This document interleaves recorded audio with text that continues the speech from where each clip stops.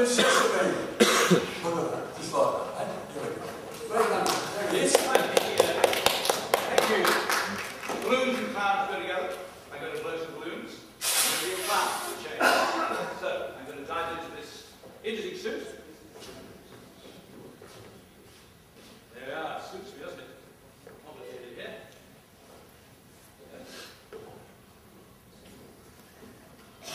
More room for my arms, folks.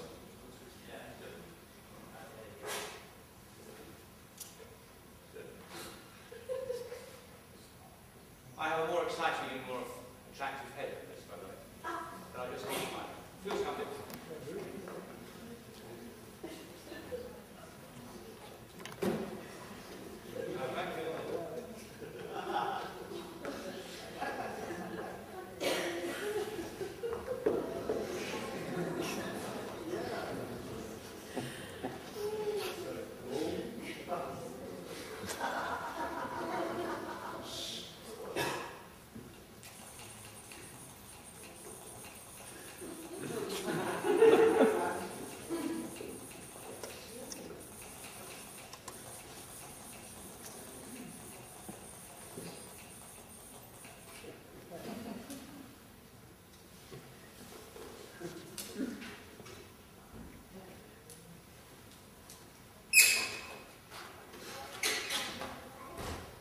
I'm very sorry, but that clown there is an imposter.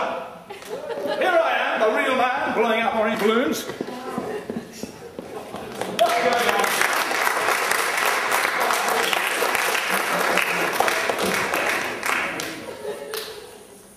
There are two of us now. This is what you should be doing. Orange balloon, beautiful flower. Who is this crescent official? We should have a look.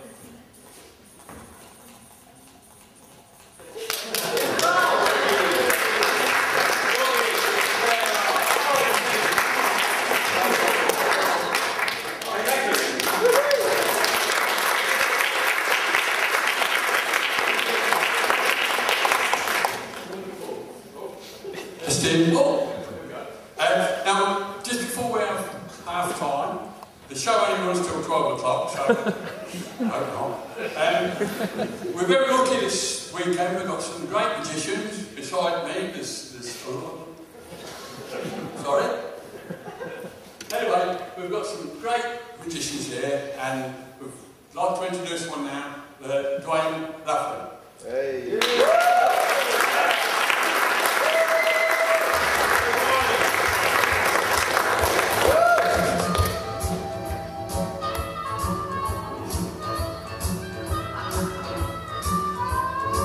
Disappearing microphone. It's story time. Tell you something, the first time I saw it, it baffled, it bothered, it bewildered me. Had to do with a gentleman who had a red handkerchief and two hands. He had a left hand, he had a right hand, and a red handkerchief. That's all he had. So I could not believe it when he took that red handkerchief, shoved it into his hand, and gave it a squeeze. I said a squeeze. And right before my eyes, it began to turn white. I watched him carefully. I saw less red, I saw more white. In fact, soon I realized completely the handkerchief had become white right before my eyes. Yes. When I saw that, I clapped my hands and cheered, also threw money. I don't think that's going to happen tonight, because after that, I said to myself, I've got to figure out how the man does it. What is the secret to the color-changing handkerchief illusion? I'm here tonight to tell you I have found the secret. Shall I share it with you? I can say that. The secret is the sneaky gentleman was using two handkerchiefs. Who would have thought of that? Here's what happened. Before the show began, he took handkerchief number one and began to tuck it down into his fist. He was very careful as he did so to make sure it was hidden inside of his fist. And once he had it tucked down tightly in his fist, he was careful to keep the fist closed like that. Because he understood, if he were to open the fist like this, they would know a red handkerchief was hidden inside, so he kept it closed like that, so no one would know the handkerchief was there. Are you with me so far? Then all he had to do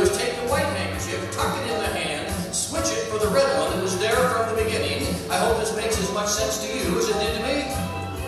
I said, that's easy. I can do a trick like that, so I tried. In front of a fine audience like yourselves, I pushed the white one in, I pulled the red one out. Push the white one in, I pulled the red one out a little too far.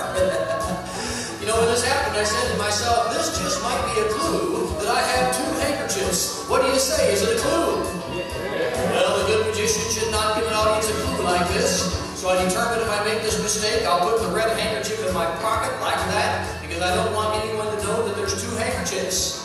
And then if I put the red one in my pocket, push the white one in like this, and pull the red one out like that, there's a chance. A chance that they'll be just as baffled, bothered, and bewildered as I was the first time I ever saw this done. And ladies and gentlemen, that really is the secret to the color-changing handkerchief. I hope you don't mind I took time to share it.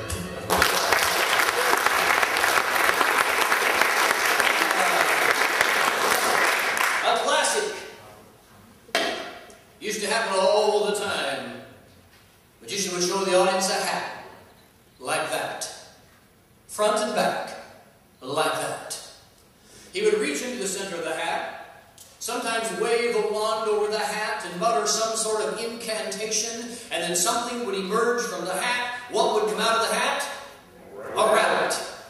But have you ever actually seen someone pull a rabbit out of a hat? Some of you have, some of you have not. Those who have not, this is your very special night. Watch carefully, you snap of the fingers. Wave the hand like that. And ladies and gentlemen, boys and girls, at least picture style, you can finally say you've seen it. Pulling a rabbit out of a hat. Audiences go crazy about that. Of course, one of the reasons they go crazy about that is they understand that this is something very special, because that is not a normal rabbit. It happens to be the smartest rabbit on planet Earth. Would you like proof? Yes. Well, it's a good thing, because I was going to give it to you either way. Here's the proof. Most rabbits, if chased by a fox, would flee. By the way, what do you call a rabbit with fleas? Bugs Bunny. You knew. That was good. The 4-year-olds always know.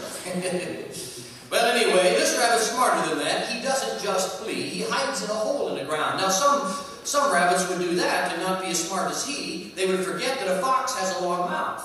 And if they hide in a hole in the ground, a fox will reach in with his long mouth, bite the bunny's tail off. The poor thing will have to go to a retail store to get a new one. But this one's much more clever than that. Really, look at this. He completely disappears. That's how he solves the problem. Yes.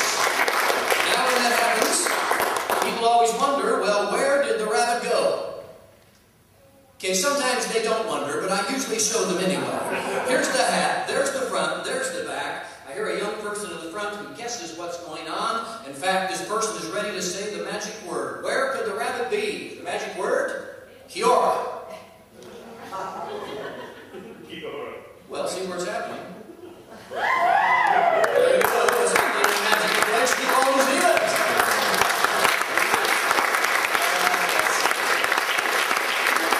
A very magical place for my wife and I to be. We love your country. We're so glad you invited us back to be with you. We love the friends we have in magic who are here, and we're certainly looking to making more friends over this wonderful magical weekend, not just in New Zealand, but of course here in Palmerton North. There you go, Mary. I do have to finish this out, though, because people say, well, we do kind of wonder where the rabbit went. Well, we'll try to deal with that. You see, it's Palmerton North, and we are on the stage here. And there's the hat, there's the front, there's the back. If you watch carefully, possibly we can bring the rabbit right out of the center. There we go, reach in like that. And you know, when the rabbit makes his reappearance, it's amazing how wild the audience goes with applause.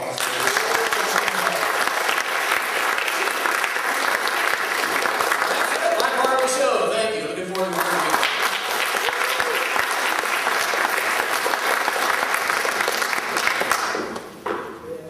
Thank you very much. That was very good. I thought it was. We're just going to have a 5-minute break.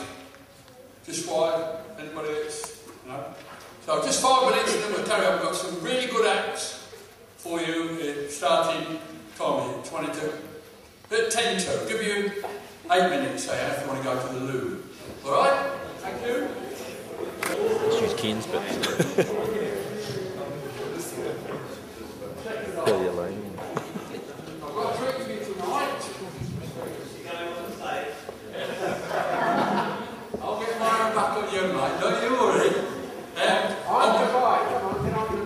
I'm going to do a little song for you.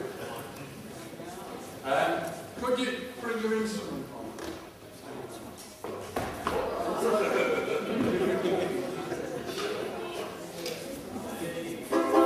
Okay, it's a little song and it's called... Sorry, Mike. It's a little song called Entertaining Children, and it goes a bit like this.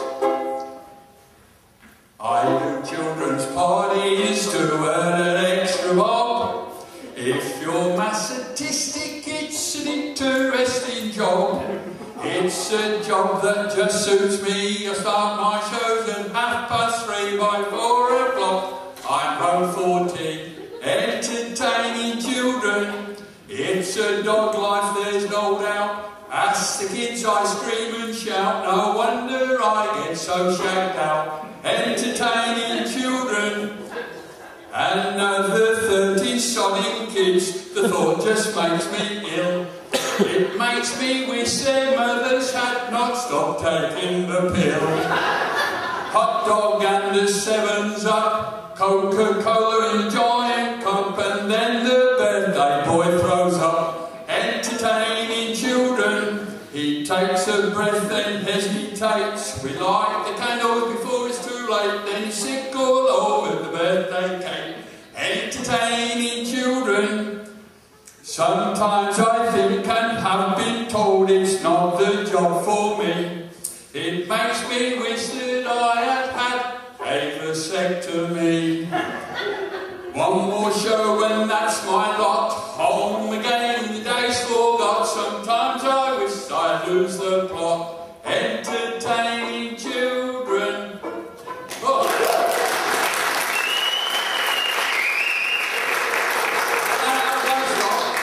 Hey, excuse me. Have you got your tickets? Oh, I've just been.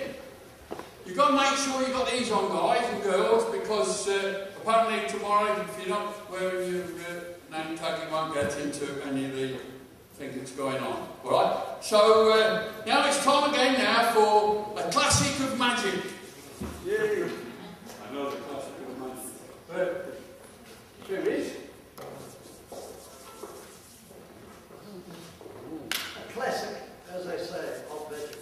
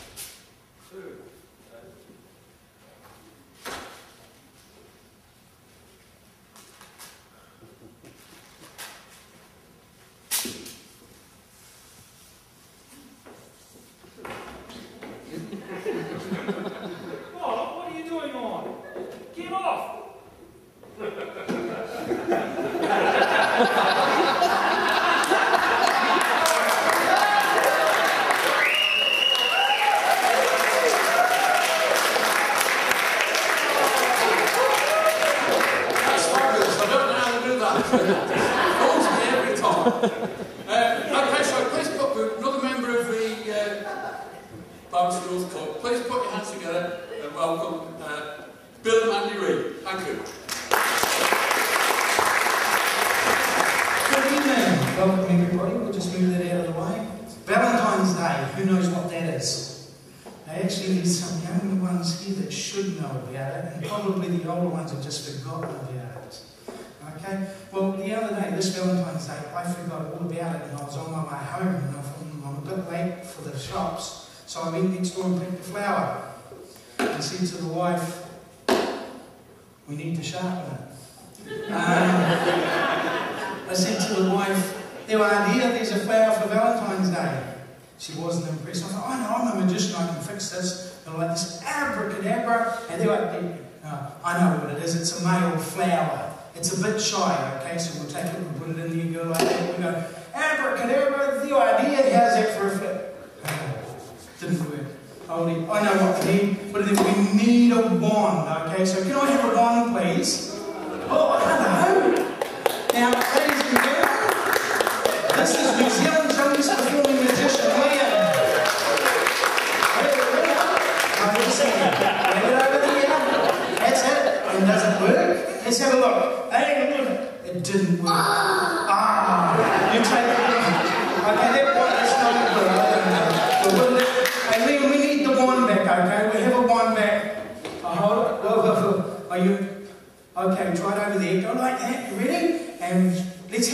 and look, it didn't work. No, you have to take it away, it's no good. I know what it is. We need to get all the big people involved, don't we? Are you showing off? You are, okay. Should we get all the big people to say abracadabra? Yeah, okay, ready? 1, 2, 3. Abracadabra, look at that, how's it? It didn't work. Okay, take it away, okay? I'll tell you what, now I'm really stuck because I don't know what to do. I'm in trouble with my bluff. Oh, by the way, you know that Liam's not the New Zealand's youngest registered magician because we didn't want to chip him. Okay? How about you went over there like that, that's it, and I'll wave my hands and look, it didn't work. Oh, I don't know, take it back, it's no good. Wrong way. He's lost now. I'll put it back in there like that. Well, Liam, can we have the wand back, please? I need a wand. Okay, so bring it back here. Lay it back at the top. And he's showing off.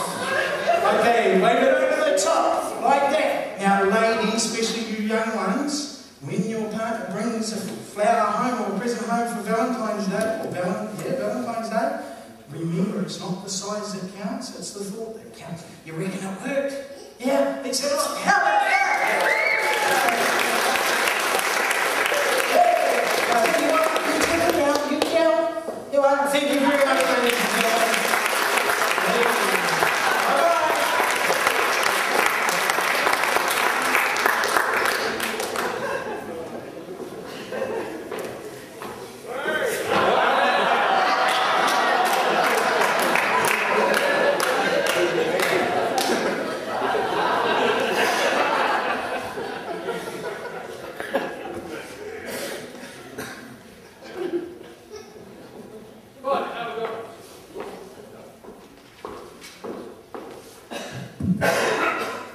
We've got a nice relax for you now. We'll be ready in 2 seconds, we said. How are we doing the back? All right? Not quite ready yet. You ready? Okay, well, what I'd like you people, please, we've got another foreigner on the programme tonight. Got a lot of foreigners tonight, eh? Pretty good, though. All the way from Australia. Please welcome Howlett.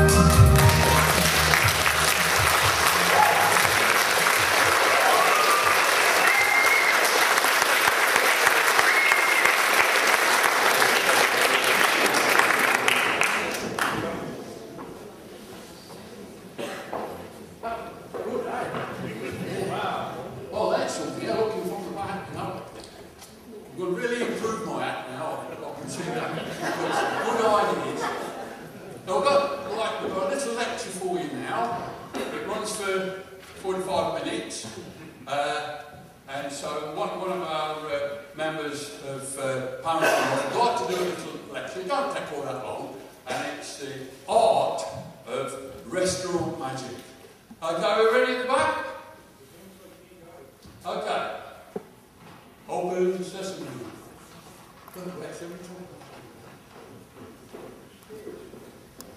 Thank you, everyone. I got into magic because I was doing a PhD on entertainment. The only topic I could find was table hopping. So it's a 3-year project, and I've been asked to put it in a compact time of 3 minutes. I don't know if it's possible, but first of all, you must do, which is really important, you must observe the table and approach it in a way whereby just at the right time when the person is halfway between doing something. So, you must do it casually and fast. Once you've done that and you've got their attention, you then must clear a space on the table.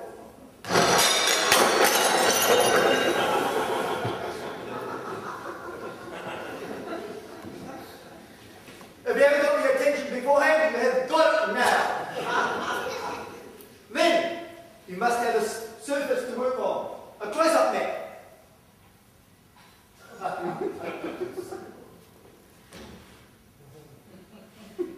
Now, you take out your favourite trick to do for table hopping.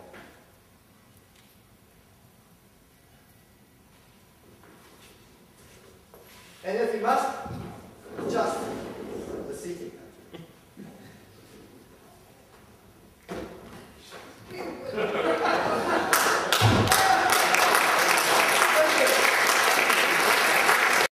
In this category is a model representing the work for artist Duane Laflin.